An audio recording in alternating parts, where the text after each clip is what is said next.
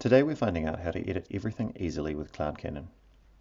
Let's say you're a non-technical content editor, or maybe you're building a site for a team of people who'd really rather not touch a command line. The easiest way to edit on CloudCannon is with the visual editor.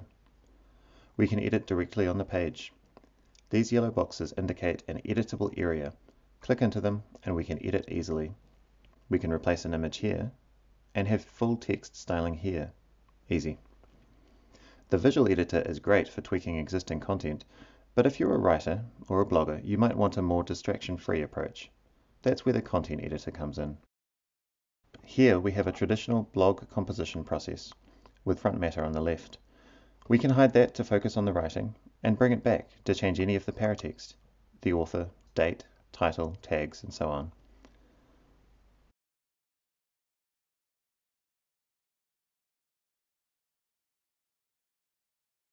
Speaking of that paratext, the data editor shows the same front matter, but this time it's isolated. Great if you have a complicated set of front matter to edit, but if you'd prefer to avoid the source file. But then, maybe you'd like to make some quick source changes too. If you like Markdown, you're in luck. The source editor lets you edit and save your Markdown files within the browser.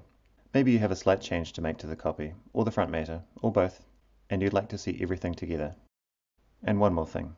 I'll cover this in more detail in another video, but if you use the open source tool Bookshop, CloudCannon lets you edit your pages on a component level. You can edit the content of these blocks, or add new ones, all within an intuitive visual interface. With CloudCannon, you can adjust your tools to suit your workflows, not the other way around.